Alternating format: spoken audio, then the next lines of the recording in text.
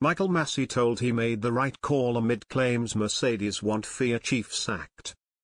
Ex-Formula One driver Romain Grosjean has offered support to under fire FIA race director Michael Masi following the events of the Abu Dhabi Grand Prix. The FIA have been urged by many to sack Masi after his actions led to Max Verstappen winning his maiden world title at Lewis Hamilton's expense last month. Masi allowed the race to resume with the final lap after a safety car, and Verstappen, on fresh tyres, comfortably overtook Hamilton, who had dominated proceedings and was on course for a record-breaking 8th title.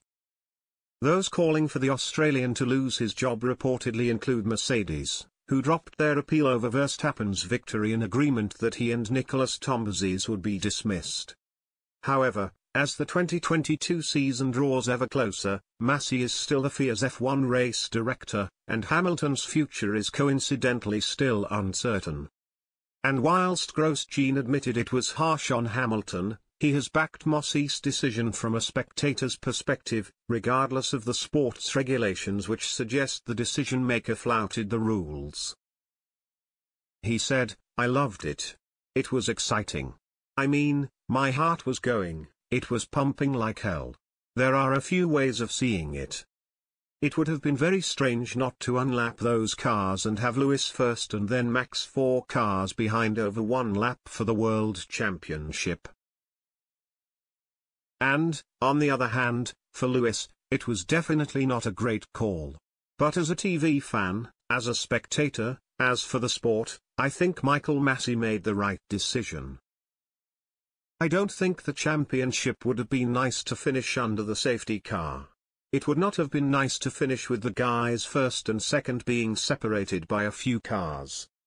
I was more Lewis' side than Max, so I was kind of like, oh, Lewis lost it. Over the last part of the season, Mercedes made an incredible job. But I thought it was so cool to get those two guys going together." Grosjean also believes Verstappen deserved to become world champion based on the 2021 season as a whole. And he explained a few incidents where the Dutchman experienced the kind of bad luck that Hamilton did in Abu Dhabi to substantiate his claim. "I think the wrong conception is to think that the World Championship went on one lap. It was 22 Grands Prix," Grosjean added. "If we look at the full season, Max had a puncture in Baku, Valtteri Bottas crashed into Verstappen in Hungary, there was the Silverstone race.